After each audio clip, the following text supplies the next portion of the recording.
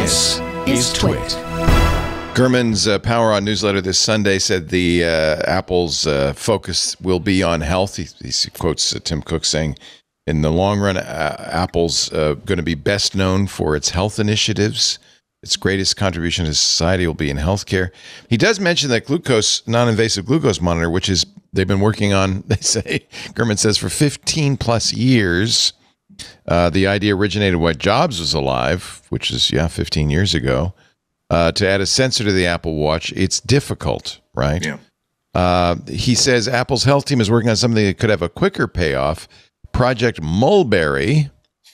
It involves a new revamped health app plus an AI health coach. That's kind of interesting. Remember, Apple might have a lot of ideas, but they have to get them past the FDA. Oh, wait a minute. Never mind. They don't have to get it past the FDA anymore. I don't know who was there at the FDA. Anybody? Most of them were fired yesterday. So, but I still think you got to get approval, right? Yeah. Yeah.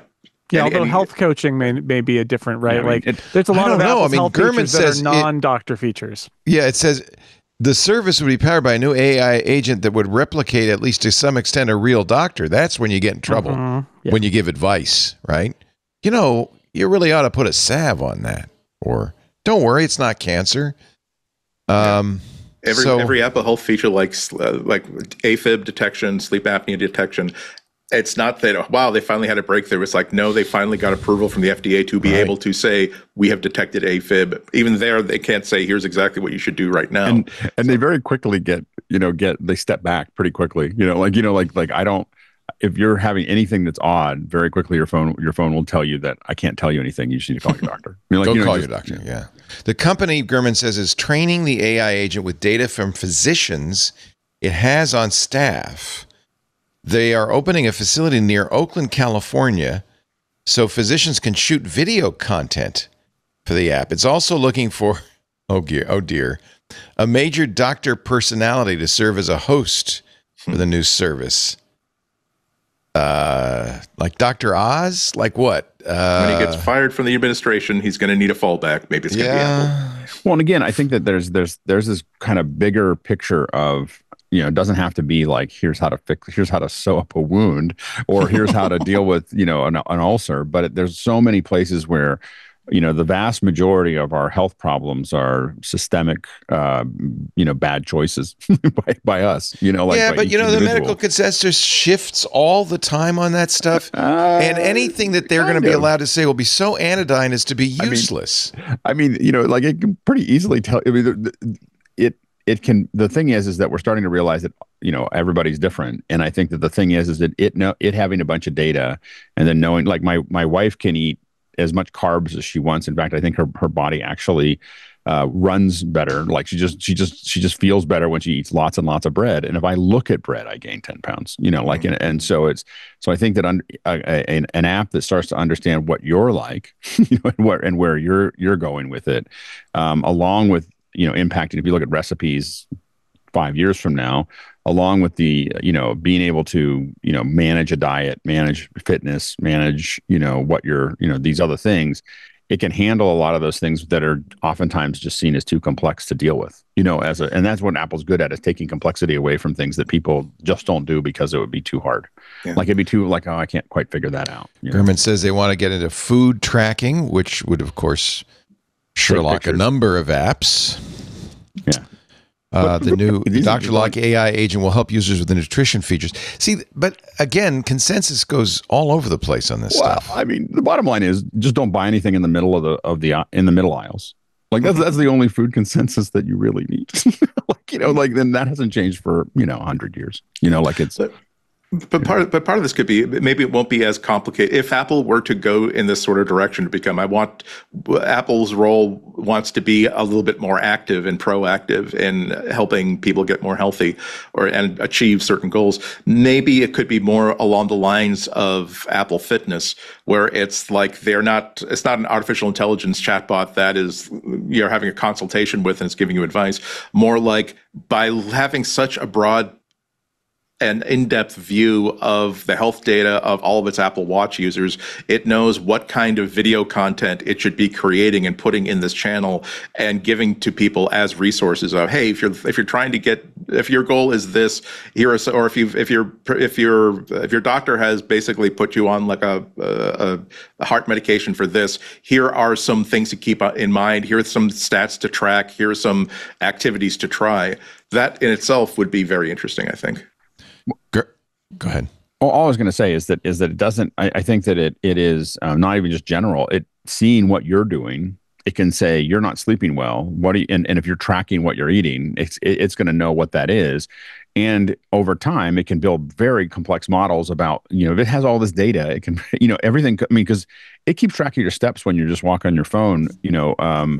When you're like, I was talking to somebody who manages stuff. They said, we know what your heartbeat is based on your pace. There's so much data that is there that's kind of floating around, but you don't want to share that with other people. But Apple can, start to build a better model of you, of your physical, like what you're sensitive to, what you're not sensitive to, and just the way you move. It can figure out a lot of things, especially when you're telling it a little bit of data that pins it in, and then but then someone says, well, I want to lose 20 pounds over the next 6 months, and design me a workout schedule, a diet, that kind of thing. And it could do that. ChatGPT can do that. So I should point out that there's increasing evidence that the sleep trackers, among other things, are actually dangerous for people. They make them sleep obsessed. They make them anxious. They actually don't improve the sleep. They make the sleep worse. I think sometimes you could actually say too much information is not a good thing when it comes to your health. It makes you worry about things you shouldn't worry about. Although, I mean, my counter argument might be that if you've got a really good sleep assistant or health assistant that's machine learning driven and is sort of sitting between you and the data, that's among the things that it could do for you, right? It could say your sleep seems fine. Don't worry about it. Instead of you just obsessing over the data. So there's potentially a place for something that's like an intermediary between you and your data, so that you don't look at it and get obsessed with it. I think that's really interesting as a possibility. First what we do is build all the data and show a simple data report and get everybody freaked out about the data. And then we build an AI agent that lays on top of the data and says, don't look at the data. Right. Great. Solved. They call it orthosomnia.